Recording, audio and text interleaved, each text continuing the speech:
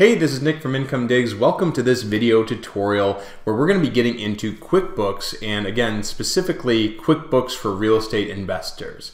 And what we're going to tackle today is the concept of using open balance equity. All right, so what happens a lot, especially the time of this recording, it's literally New Year's Eve, okay? So at this time of the year, we are typically getting our books in order and we're getting ready for the next year. Okay, we're getting our taxes together and we're getting ready for the next year. For some folks out there, we might be starting to use a new accounting system in this new year. So maybe we're coming on board to QuickBooks Online or desktop, or we're switching over from a different software to another. Some of us might have just been using Excel or Google Sheets or Mint or something else to manage our finances. And like this year is going to be the year that we're moving to a new system. So the question is, how do we get all our old information into the new system without having to go back and literally put in every single transaction? Because that'll take forever, and what value are we really getting out of it too? We have to ask ourselves, is that historical information really necessary for our books? Sometimes it might be a little bit, but sometimes it's not. So we know that when we start off with a new set of books, we need to make sure our balances are correct so that when we start this new year, everything will reconcile. And that's what I'm going to demonstrate with you today. I'm going to envision that my set of books is kind of empty, and we're going to be using some open balance equities to get some things going. All right?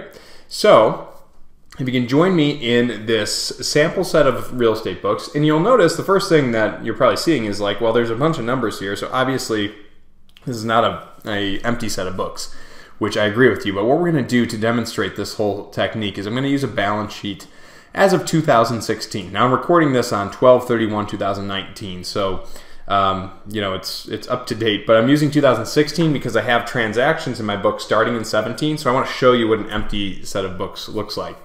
And when we're doing this, when we first open QuickBooks for the very first time, we have a brand new account. Your balance sheet and your P&L, your profit and loss report, are both going to be absolutely, completely empty. There's nothing in there to show. All right, there's no transactions at all. What we want to have happen is that at the start of the new year, our balances are accurate and you know, reflect real life. Okay, so if you have, you know, $100 in the bank, we want QuickBooks to show that you have $100 in the bank. If you have a property that you own, we want QuickBooks to show that that property is owned. All right, so I'm going to show you how to do that. Now, the first thing to think about is that in the chart of accounts, QuickBooks does have a way to do an open balance equity. For example, if I had a building, when I create this chart of accounts, or I'm sorry, if you are just in if you're just in your chart of accounts and you're just getting started, everything's blank here, right? So when you add a new account, for example, maybe you're adding your fixed asset account for buildings, you own buildings, a house or multiple rental properties, whatever the case might be, okay? And so when you create this, we actually have the ability to do original cost as of, okay? So you could tell the system that as of, in my case, it could be 12/31/2016, as of, oh, I'm sorry, I'm doing it the reverse way. As of 12/31/2016, I have $100,000 worth of property, okay? That might be true, all right? So I could do it this way, and I can save and close it. And so how does that get reflected on my balance sheet? Let's just take a look at that. If I go to my 2016 balance sheet, you see that that $100,000 gets put in there in the fixed asset. And now QuickBooks needs to balance that out. We need to answer the question, where the heck did that money come from? And they use this account called open balance equity. And the purpose of this account down here is to simply offset anything where we're not sure how we got to it. You know, we don't have all the historical transactions, but we know as of a certain date, we have this amount in there. We offset it with the open balance equity. And all QuickBooks does, it gives us this little journal entry. As of the date I indicated on the chart of accounts, that we debit the asset account, and they automatically credit that equity account. And that's what they do. All right, so that's a cool way to do it. What I'm going to teach you how to do is how to do these journal entries kind of on your own, so we can add a little bit more detail to it. So I'm actually going to delete this one. All right, so again, envision that we are coming into, in this case, we're coming into 2017, okay? In my example here, we're coming into 2017, and I know that I own a building. I know that I have a certain amount in my checking account. I know that I have a certain amount in my credit card account. All right, so I want my balance sheet to reflect that. Now, the first thing I'm going to say is to add any purchases, any property that you own, with as much detail as possible. Now, if you don't want to go back and do the whole HUD settlement statement, that's okay, but I would encourage you to do as much of that as possible, and I do have some videos on that specifically. But what I mean by that is to take your settlement statement, in this case I have a sample here, where we take the sales price and we take the expenses that we have and we get it onto our books the exact way that we would have recorded it if we were purchasing it live, okay? So let's kind of pretend that this property I'm purchasing maybe in the middle of 2016 somewhere, okay? And so what I need to do is record these items on I need to record those items on my sheet here, all right? So I'm gonna do that. All right, so I'm gonna do a new journal entry, and I'm pulling this up on my other screen just for now. I can show you how it reconciles in a second, and make this as of the date that it happened. So let's pretend that I purchased this property 8/31/2016. All right, so the first thing you're gonna do is your building original cost. You're gonna debit it the purchase price. Now you might wanna split up land and buildings. I'm not gonna go through that right now, okay? You can do that. And then we have certain things that come in and out of the closing that we need to account for. So I have a bunch of settlement charges that are due from me, okay? So I'm gonna put some of those in there. So for example, I'm being charged interest on the loan that I'm getting, okay? So I'm gonna put that in here for, maybe it's like points, right? I might have an appraisal fee, so that'd be a closing cost, original cost. Now remember, and if you need to, watch the video on recording a purchase of property, but whether or not we are treating the expenses as an expense or something else that we would then depreciate comes into account when we're looking at what the closing costs are. So typically anything that's a closing cost, like an appraisal fee, a title search, something like that, we're going to be amortizing those costs, and so we're tracking them in our fixed assets, where something like interest or taxes is something we're going to deduct in that tax year. Okay, let's say I have another interest charge. So I had the origination fee, and then maybe I have daily interest. Okay, I have to pay homeowners insurance. Let's do taxes. Okay, at closing, and title search. And I'm just kind of bouncing through a few here. I'm not going to do too many more of these. Let's just do a couple more. Okay, so again, title insurance, maybe for the lender, something like that, right? Okay, great. Now I maybe got a loan for this property. So let's say that I have a loan in the amount of $85,000. So you would take your conventional mortgage account, okay, and you would put in how much that is worth. And then you're going to have to come to closing with some amount of cash. So that cash is going to be leaving your checking account. So you can bring up the checking account, and it's $25,977.40. Okay, now that's just an example of a closing. So if I were to record this here, click Save and Close. It's okay that I'm missing class fields for now. Okay, so here, now looking at my balance sheet as of 12/31/2016, I'm going to skip over the checking account for a second. We see I have my building here, I have my closing costs, I have my mortgage, okay? Now your mortgage might have a different value as of this date, right? This mortgage might be worth $83,000. I'm going to show you how to deal with that. Also, your closing costs and your building costs, make sure those match your tax returns, because from here on out, if you're following what I teach in my real estate accounting bootcamp, pretty much all my videos, you want your balance sheet to match your taxes. So if these amounts don't match what you've been doing on your taxes, we should make those match, okay? So record those appropriately.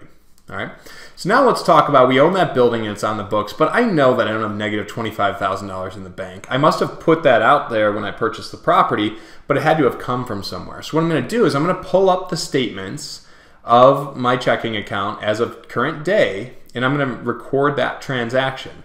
And I'm going to use open balance equity to help me do that. I'm going to bring this over here as well. All right, so what I have is I have a bank statement for my checking account. So if I scroll to the right here, you see a bank statement that's close to the end of the year. Obviously, this is 2019, so it doesn't really work. But let's say that I have $38,124.62 in my account.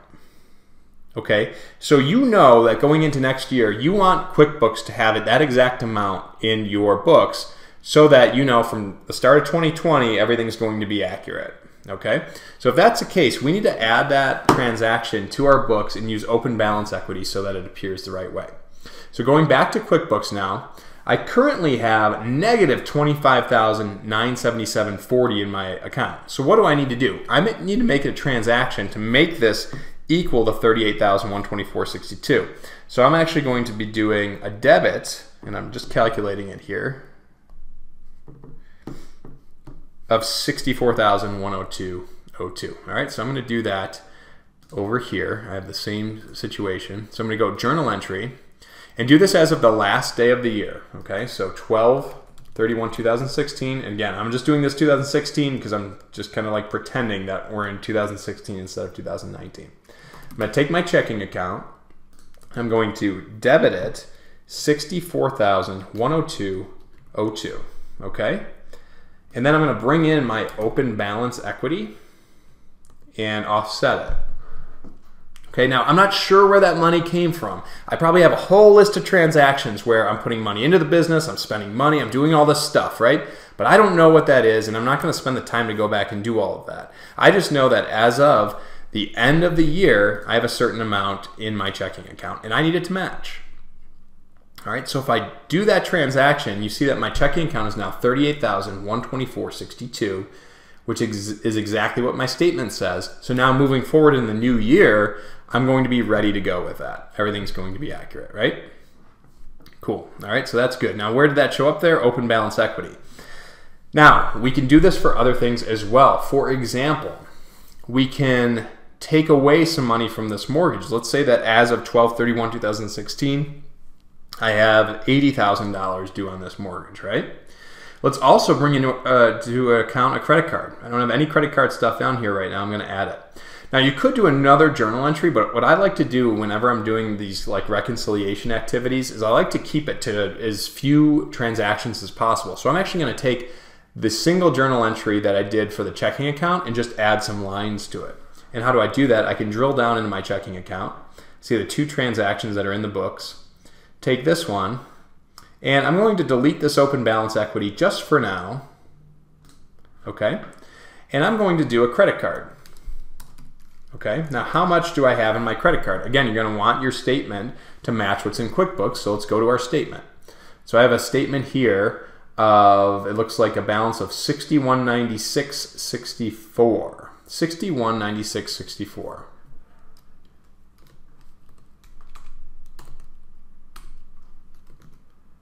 Okay, and that's my credit card. Now, why am I crediting it? It's a liability account, right? So to increase the liability account, you're going to credit it. All right, what else can I do? Well, let's think about that loan and mortgage, right? That first mortgage. Let's say that I owe not $85,000 like it's what, you know, where it initiated, but I owe $80,000. So I've paid off $5,000 somehow. So that we would debit, we're decreasing that liability. All right, and you can do this for all of your accounts. So think about security deposits. Maybe I have some security deposits on hand from my tenants. Security deposits should be treated as a liability. Okay, so maybe I have, let's say, $2,300 as security deposits, okay? And you add all those accounts in there, and you can have as many as you need. If you have 20 accounts, do 20 accounts. You could even do the building in this as well. If you don't want to record the whole HUD statement, you can do that. The bottom line is we want our accounts to match at the end of this. So I can take this and go open balance equity. QuickBooks is going to automatically calculate it, and I can click Save and Close. Not worried about the classes right now. Now I just hit the back button to get me back to my report, and you see that my checking account is still correct. I have $6196 in my credit card, so that is accurate as well. $2,300 in security deposits. My mortgage has decreased to $80,000, and my open balance equity reflects accordingly. All right. So everything's working out pretty nicely here, and I can set up my balance sheet to be ready to go for the new year. And that's the whole purpose of this, all right? So if you are in this boat where you want to get on QuickBooks, because let's face it, it's the real way to be able to set up your business to be able to scale, where you're managing everything in a centralized location where it does the work for you to make sure you have proper financial reporting. If you're doing that at the turn of this year, or actually any time, I suggest you look into this open balance equity as a way of saying, give me a line in the sand, give me a stake in the ground where as of this point forward, I'm going to be managing everything through QuickBooks. But I'm not going to go crazy, driving myself nuts getting the information in there. I'm going to use open balance equity to get my balance sheet accurate as of the day before I started. All right, so definitely use this method. If you have any questions about this, or if you have any specific scenarios you want me to go over, feel free to leave them in the comments. I'd be happy to talk through them. This is something that's been coming up a lot more now that we're getting into, tax season and people are switching over to QuickBooks. All right, I'll also encourage you that if you're interested, if you're a real estate investor of any kind, if you're into flipping, rehabbing houses, if you have rental property, if you're a bookkeeper for somebody who does this, check out incomedigs.com/REAB, R-E-A-B. That's a link for Real Estate Accounting Bootcamp. We're having some really great success from the students taking the course, where I teach you end to end from the start of just getting set up on books all the way to some advanced functionality, how to manage QuickBooks Online for real estate investing. All right, I definitely hope you check it out. I'd love to have you in the course. Until next time, feel free to check out all the free resources available at incomedigs.com, and I'll talk to you soon in the new year.